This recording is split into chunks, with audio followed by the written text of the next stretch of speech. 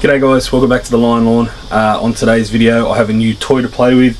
It is the Dethatcher attachment for the Ryobi Scarifier tool that I use during the renovations.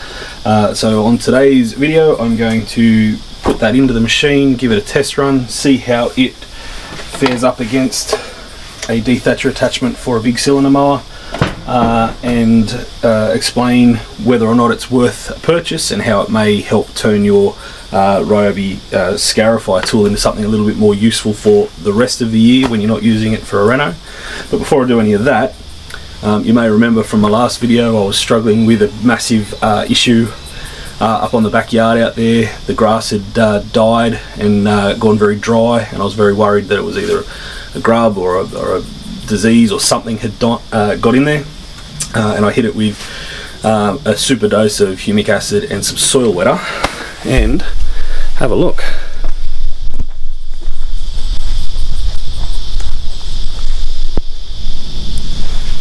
Crisis averted. I sort of might have overreacted a little bit there because it's totally fine, so that's a good thing.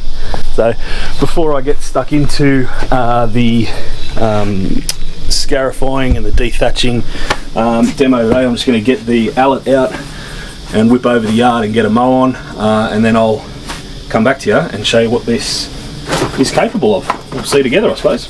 Alright, I'll get the mower out.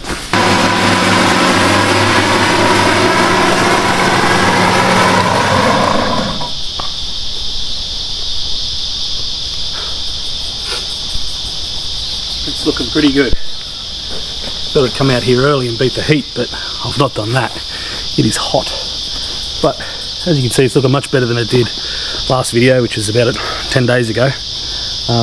But you can still see the dry dead stuff just creeping in underneath. It's still just a bit thatchy under there from where it had died. The green's now growing over the top of it, but now essentially all that dead stuff is undermining the mini reno that I did a few weeks ago. So hence why I've got the Ryobi Scarifying attachment today, the dethatching attachment. I'll put it together and we'll come up here and see if we can't fix that up. But I'll tell you what, I think it's looking pretty good. Might be just about time for some PGR. Righto, I've got the Scarifier here. This is the 18 volt version. It takes two 18 volt Ryobi batteries to run it. For those of you who aren't familiar with this particular tool, go back and have a look at some of my old videos, but I'll put a little inset video up here of what it actually does. But you use it to rip all of the dead material from just under the canopy of the grass and inside the top layer of your soil. Clear out all that dead stuff so that you can get water and nutrients and fertilizer and stuff right down into the root section of your lawn to help it grow. And it uses these big nasty blades to do it. It sort of rips and tears its way through. It's got a couple of different height settings so you can drop it lower into the soil profile if you like. But before we work on it, because they're so nasty, those blades, I will check. I have no batteries in it, and just for argument's sake I'll take the isolator plug out of it so it's not going to rip my fingers off. But it looks to be a pretty easy process to swap over into this new attachment. Here it is here. They call this the Dethatcher attachment. Its job is to do a bit of a lighter version of that. Only it doesn't go into the soil profile so much, it just goes under the grass canopy and pulls out the dead thatch that may have accumulated if you're not catching your clippings, or if you've, like me, you've had an issue where it's all died and then you've promoted growth over the top of it.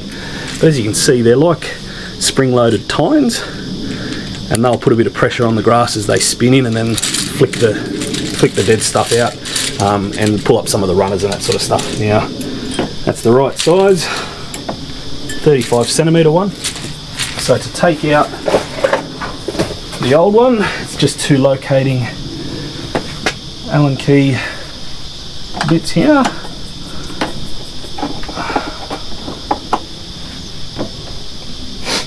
I will undo those. This might be a good time for a little bit of a music montage.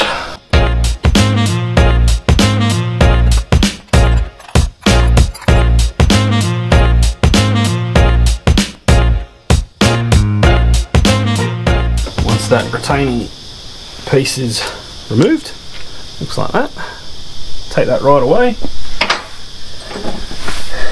Then I imagine you slide this thing out and up. Yeah, beauty. As you can see on the end, it's got a square coupling, so it's easy to get it in right. This little guy, same square coupling. So we will sit that down on top of that. Pop the bearing, make sure the bearing's seated properly. It can only go in one way. And then pop this locator back on.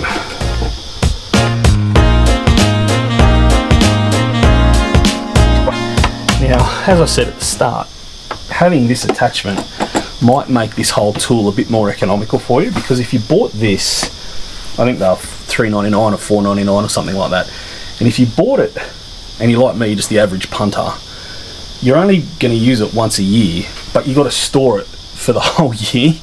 And it's not huge, but it is in a shed this size. It's a pain in the bum, takes up a heap of space. I've always said to my mates, if they want to borrow it, they're welcome to, but they've got to have it for a 3-month minimum to get it out of my garage. Because I only use it once, maybe twice a year.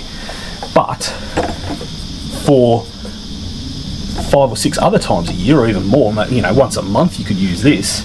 It might be worth hanging on to if you put this attachment in, because then, like I said, you can have this attachment in and do it every second mow, and then once or twice a year throw the what we'll call the nasty bastard attachment in and do your renovation with that, but then have this as a runner every other mow. So it might, if it proves to be useful, it might be beneficial for you. So alright, that's all there is to it. That's tight, there's no play in that. As you can see, they swing around. Well, you don't drop it. And there we go. What I will do is I will now throw my dethatching cartridge into the Liberty over there. You've seen me do that before, so I probably won't film too much of that. I'll just chuck it in, and then we'll go up to where that problem patch was, and I'll run these side by side and just see what they are, what they do differently to each other, whether it's the same result, whether one's better than the other, and just generally see how that one is going to perform as a new tool. All right. So I've got, take that off. So I've got both machines ready to go. I've got the scarifying, dethatching cartridge in the Liberty. We've got the new cartridge in the Ryobi, and I've set this one down to the scarifying setting, which is what you're supposed to use for this cartridge, and then I'll lower this one down bit by bit just to see what it's going to do, because I don't know how deep it's going to go and I don't want to trash the lawn. But I'll use this one first and do a couple of little passes and just see what it does. So let's fire it up. Put my hat on because the Australian sun is doing its absolute finest today.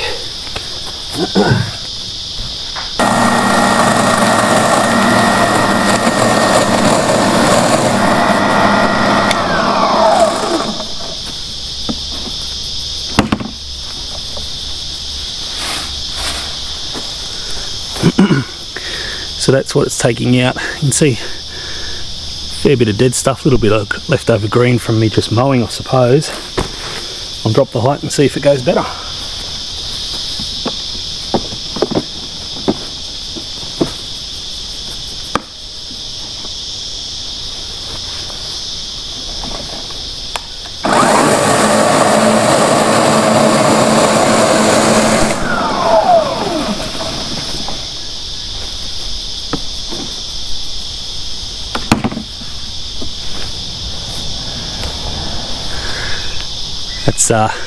That's all just dead junk that's stopping my water and fertiliser getting into the soil. And you can see it's sort of tearing the grass a little bit. So that might be a bit too deep. I might have to stick on the first setting maybe, because I don't want to do too much damage. But what I'll do now is I'll just run the Liberty across next to it and see what it does.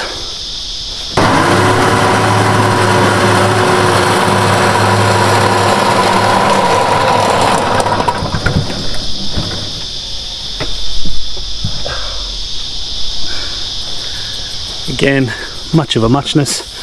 all just dead dry stuff that's just hiding under the canopy there. It has also popped up the runners, which is another consideration, I suppose, that if you were to do this, you might want to mow to get the height down, run the dethatcher over it, and then run the mower over again. It's a bit of a pain in the bum, but it might pick up those extra runners and get them out of there, which wouldn't be a bad thing. But it looks as though the Liberty has not done as much damage as the Ryobi, but I'd say that's just to do with the depth that I ran it at. So I'll go over it with the Ryobi with the height up, and then maybe knock it down with the mower at the next height. See how we go.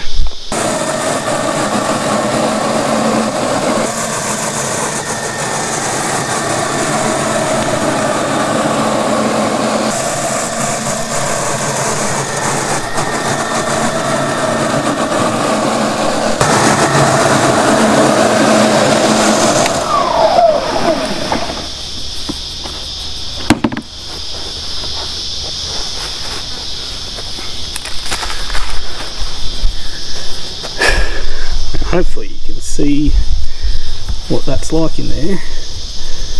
Bit of green, but mostly just brown thatchy stuff, which is good. And what it's done to the grass, not terrible. You can barely, except for the big fat runners sticking up, you can't really tell that I've run it over. So yeah, I think that'll be the plan. I'll do the yard with this little guy. I'll point that so that you can actually see me who you're talking to, or who you're listening to. Run over the rest of the yard, and then if I see fit, if there's enough of them, I'll put the cutting blade back in the Liberty and just give it a quick tidy up. But hopefully that will clear up all of that dead stuff that was hiding under there, that the new green growth had sort of just towered over the top of. And that soil wetter that I put down last week, the humic acid's doing its thing and fixing this patch right up. Looks great. So I'll keep going. Man, it's hot.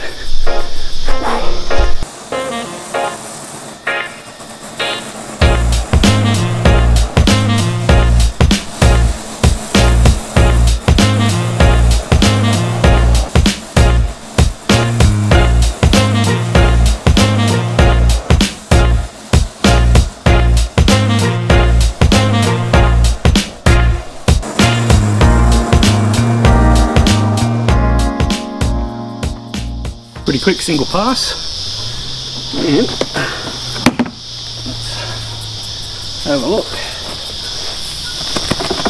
Right, I'll bring you down and have a look. Okay, so there are some green runners that have come up, but the majority of it is just dead or dying, dry nastiness. So that's on setting 1. It hasn't done a whole lot of damage. It's pulled up a bunch of runners that I didn't know were there, so I'll go through and nick those out. And it used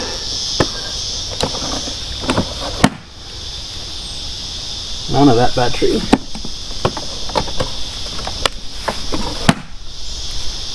And none of that battery. So in terms of power economy compared to the normal scarifying bit in it, that you sort of, if you're doing a reno, you've got to charge these up every sort of 10 minutes. Now I know what you're thinking. He was out in the grass a second ago, midway through a sentence. And you're right, I was. But as if to perfectly illustrate just how hot it's getting here today, my GoPro, the flagship GoPro that they sell, that is currently, as we speak, strapped to competition trucks, burling their way through the Saudi Arabian desert in the 2022-2023 Dakar Rally, has just overheated and shut down because it was too hot. So that's unfortunate. I'm back in the shed now and it seems to be cool enough to work, but I think I was getting my point across before that all happened. Look, this little cartridge at $69 from Bunnings is a game changer for this bit of machinery. If you buy this, like I said, I've probably said it a couple of times in the video because I've lost track of where I'm up to, but it's $3.99 or $4.99 or whatever you get if it's a 36 volt or the 18 volt. If you buy it and you're like me and you're only going to use it once or twice a year, it's a pain in the bum to store because it's just not practical. It takes up a lot of room and it only does one thing. Now, $69 and a little bit of elbow grease to change that over, suddenly you've got something you can use fortnightly, monthly, whatever, and then put the regular blade back in it for your once a year reno and those sorts of things. And the difference it's going to make to your lawn doing that fortnightly is just amazing. I reckon if I'd have been doing this, albeit with the Allett that I've got, if I'd have been doing that more regularly, I wouldn't have had the drying out issue that I had up there that I've just recently fixed up. So I think this is successful. It's pretty great. Like I said, I did 150 square meters, albeit I was walking pretty quick and I was on the highest setting, but it didn't even take a single light off either of the two 18 volt 5 amp hour batteries that I'd put in it. So that's good economy out of it. They've turned a machine that is really good at one thing into something that's really good at that one thing and also can be good at the other thing as well. So props to Ryobi for that, because I think that's what these sorts of machines need. They need multi-function capabilities to make it worth your while buying it and storing it in the shed. So yeah, alright, that might wrap it up for this video. Yeah, I don't think there's anything else I'm going to do out here today. I might run the mower over the front and the sides. I'm still not in a position to do any filming out the front and the side because I'm still trying to fix up that mess, and it's getting better, but it's still not great. So at some stage in the next few weeks, sort of towards the end of the season, I might take the camera out there and show you what I've done out there, but for the time being we'll stick out the back. So yeah, beauty. If you like this video, if it was helpful, give it a thumbs up, leave me a comment. If you agree, disagree with anything I've said, put something in the comment below. I love engaging and having a chat with people and learning things that I potentially missed or didn't pick up on or whatever. If you haven't subscribed to the channel, please do. It helps me grow. We're sort of edging towards 600 subscribers, which is pretty cool. But yeah, other than that, hope you are all doing well, and have a good week. Catch you next time on the Lion Lord.